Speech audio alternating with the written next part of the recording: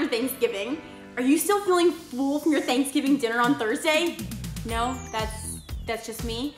Well, as full as I feel, I just can't stop myself from eating pie and ice cream. I love it.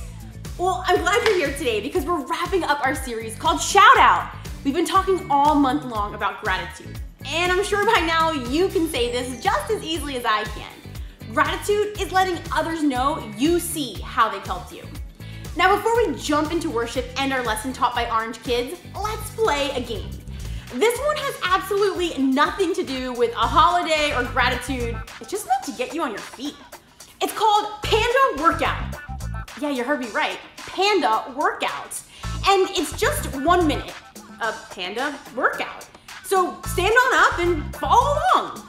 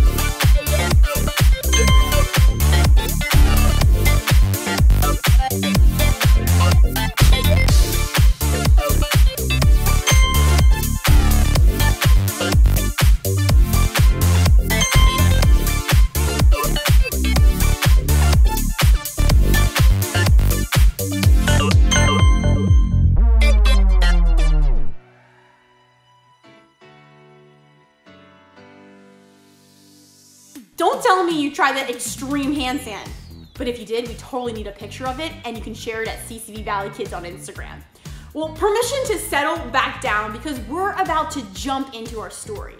In fact, in today's story, we're going to learn how we can make a habit of remembering what God has done for us.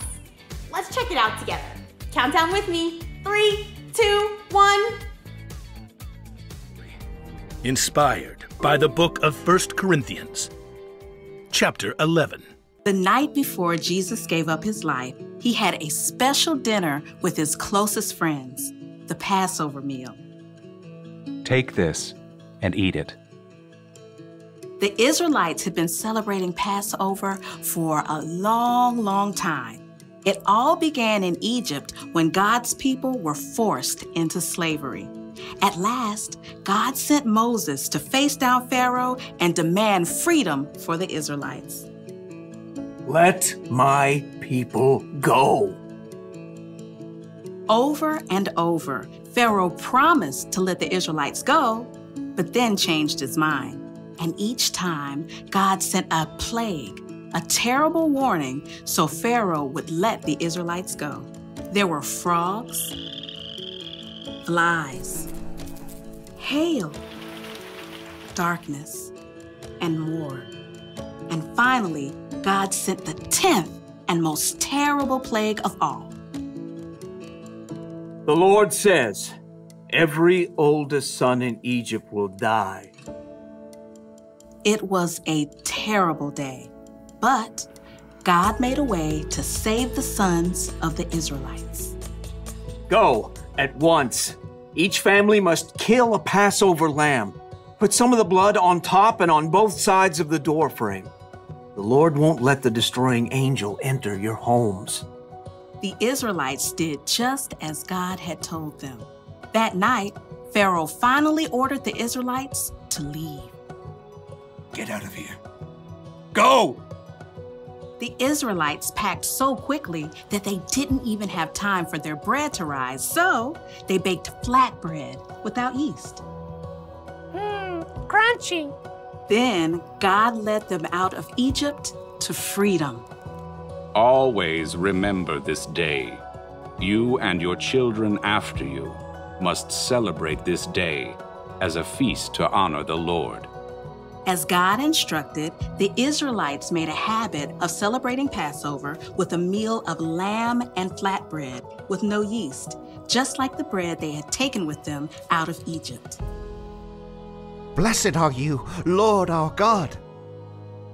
Jesus grew up celebrating the Passover every single year.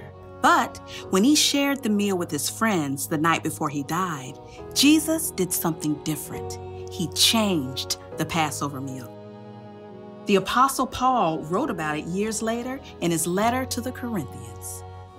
On the night the Lord Jesus was handed over to his enemies, he took bread, and when he had given thanks, he broke it. He said, "This is my body. It is given for you. Every time you eat it, do it in memory of me." The bread was a reminder of how the very next day, Jesus would give himself up and allow himself to be killed for us. Paul continues. In the same way, after supper, he took the cup. He said, "This cup is the new covenant in my blood. Every time you drink it, do it in memory of me." The drink was a reminder of how Jesus would allow his own blood to be spilled out so that we can live. Because of Jesus, we don't have to try to prove to God that we're good enough. All we have to do is believe that Jesus came to rescue us and choose to follow him. Jesus took an old habit of gratitude, the Passover, and made a brand new habit of gratitude, the Lord's Supper or communion. The Passover meal was a celebration of how God had rescued his people from slavery. Now, the Lord's Supper is a celebration of how God has made it possible for everyone to be rescued from sin and death through the life and death and resurrection of Jesus. And for the last 2,000 years, people have been celebrating what Jesus did for us by eating bread and drinking wine or juice together. Some churches do it every Sunday or every month. Others might do it a few times a year. They use different kinds of bread or wafers or wine or juice. But in every case, the habit is the same.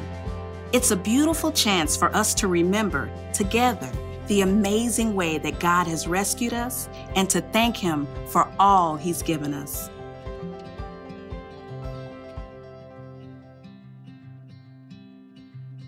For thousands of years, people have been finding different ways, habits, or traditions to help them remember what God has done.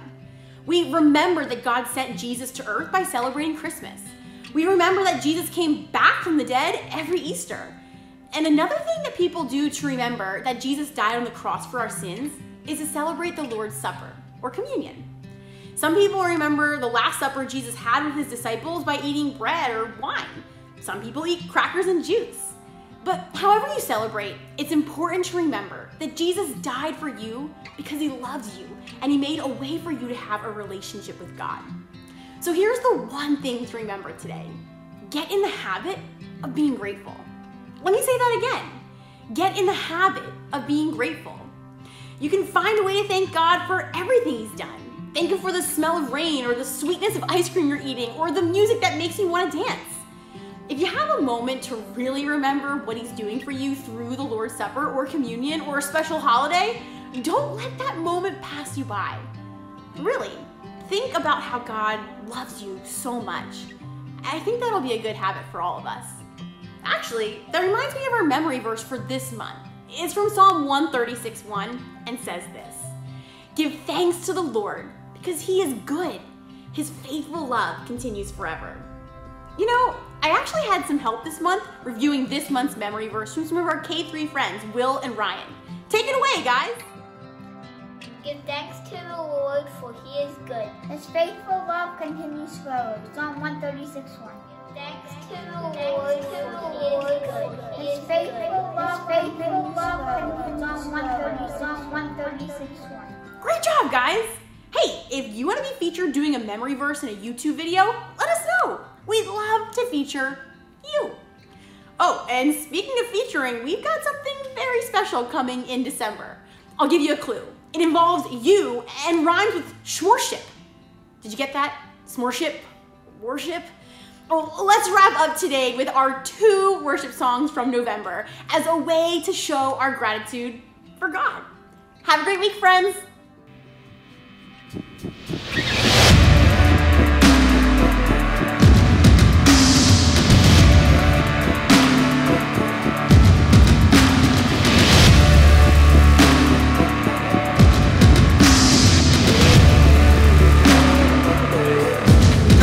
Those hands clapping. Come on.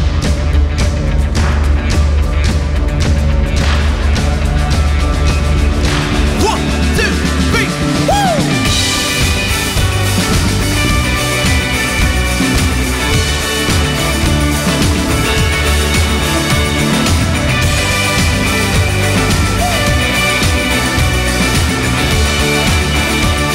Let's sing this out together. The darkness running night, you bring the broken back to life. Only you can, only you can. Set me free from every chain, you fill my heart with songs of praise. Only you can, only you can. 'Cause Jesus, you're the only reason that I'm even breathing. I am wide awake. My heart beats only for your glory. My hands breathe up for you to hold me. My soul sings, Father, you are holy. My feet dance to rhythm, to rhythm. Every beat is calling, every beat is calling out your name. Come on.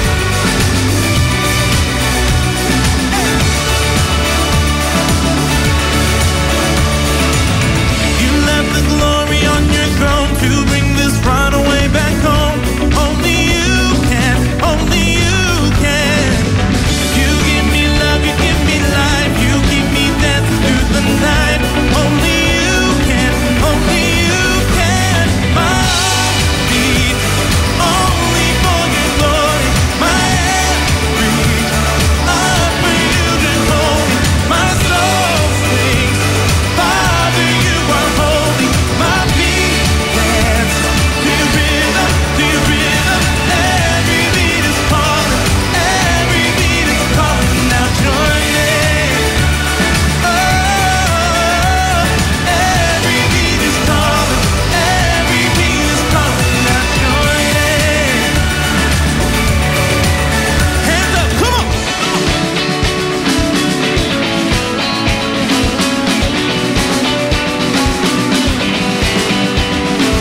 Jesus, you're the only reason that I'm even breathing. I am wide awake. You move me, your freedom is consuming. I feel you rushing through me. I'll never be the same. My heart beats only for your glory. My hands beat up for you to hold me. My soul sings, Father, you are holy. My feet dance to rhythm, to rhythm. Every beat is calling, every beat is calling out your name. Oh, every beat is calling, every beat is calling out your name. One more time, come on. Every beat is calling, every beat is calling out your name. Yeah.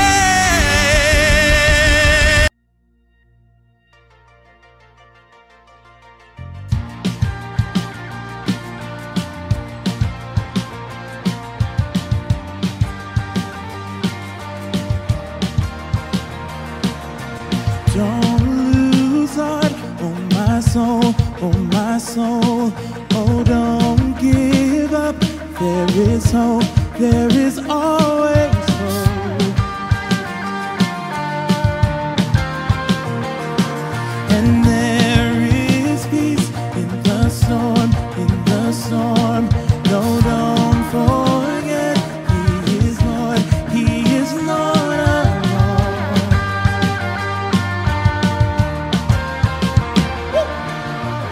There is a King of glory, there is a God who saves.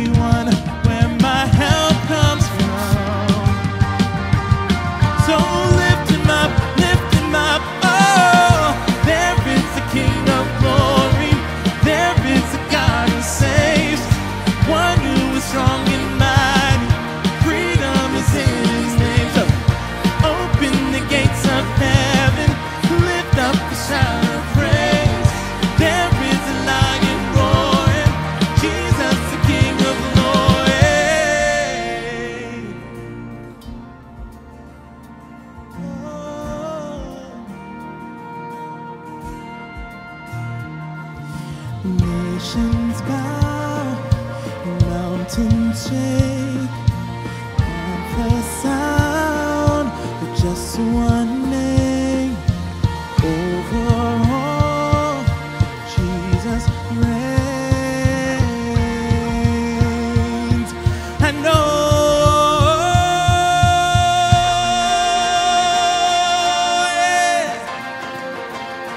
wherever you're at today, I encourage you and remind you that we serve a God who is mighty and he's strong in battle and he's working on our behalf.